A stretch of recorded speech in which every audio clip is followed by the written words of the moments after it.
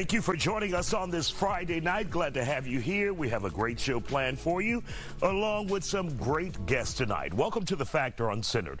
No matter how much you think you know a person, you just don't.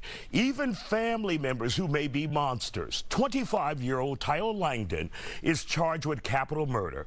Police say he shot and killed his aunt and grandmother. That grandmother's body was found Wednesday in an abandoned bank parking lot. Investigators were tipped off by a 12-year-old girl about the details of the murder. She said her cousin killed her family, her relatives.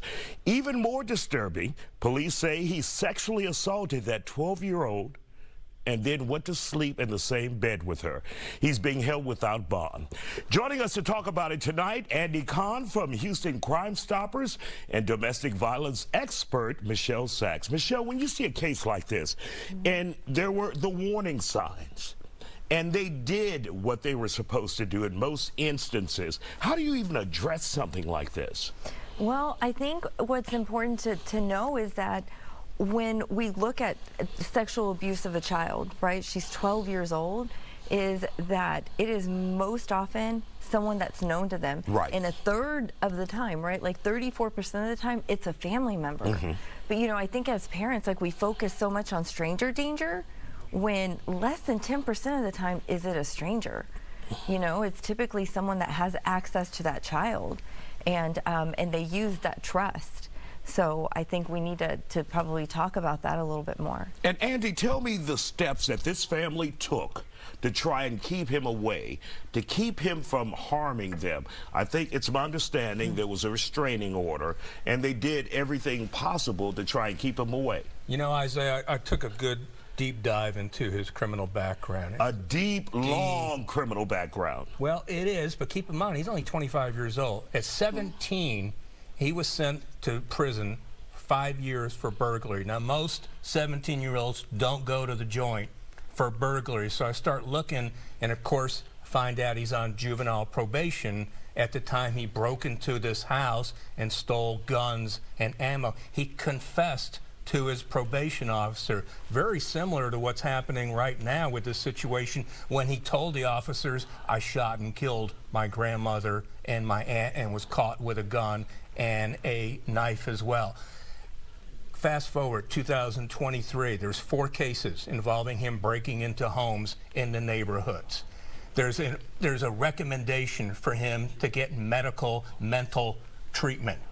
Far as I know, nothing happened. There's something obviously wrong with this individual, but the system kept punting him out to do what he does best, and now you got 2 people dead and a 12-year-old girl that's got a lifetime of scar and pain.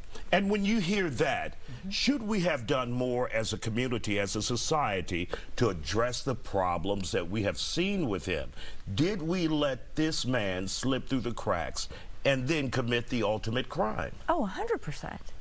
Yes, I mean, like, again, he started super early, right? But when we look at this family, like, you know, he had access to this child, he was there, there was a lot of warning signs beforehand, and to have a record already, to have this much criminal history, right, at 25 years old. You don't go and to just prison. imagine what he had before it was on the record. That's what I'm saying. You don't go to prison for burglary at the age of 17 unless you've got a lengthy history as a juvenile. It's going to be interesting to see as this case proceeds down the road whether he's going to be declared fit for trial, whether he's actually going to be in some sort of institution before he's declared incompetent. Unfortunately, it's a little bit too late. Last week, I was on National Fox News talking about an 18-year-old college freshman in Belmont University that was shot and killed by a career habitual offender. The defendant was declared mentally incompetent by the Tennessee court. And instead of keeping him in where he can be treated so he can be competent to stand trial, they just put him right back in the community. And now you got an 18-year-old girl dead. And Michelle, is there, and do we believe in, obviously we know you can help a child. Is there something such as a bad seed? Someone who may be born inherently evil? You're asking or me bad? Yeah. So you're asking me, is that a defense? No, I'm asking you if that's possible. Oh, I believe it. I believe it. Is there a bad seed? I don't know. I think you're talking like nature versus nurture. Yes. Right? Yes. Yeah, I mean, there's bad seeds, absolutely, but I don't want that to be... No, we know that's not going to be his defense. That is absolutely not his defense. You are still culpable and responsible for everything you do as an individual. Regardless. But there are some people who are born without the mindset that they realize they're doing something wrong. Oh, yeah, Andy, psychologically, for sure. You've seen a lot of Look, criminals. like it or not, I always tell people, the quicker you grasp the reality that there's evil people out there in this world, the better off you're going to be.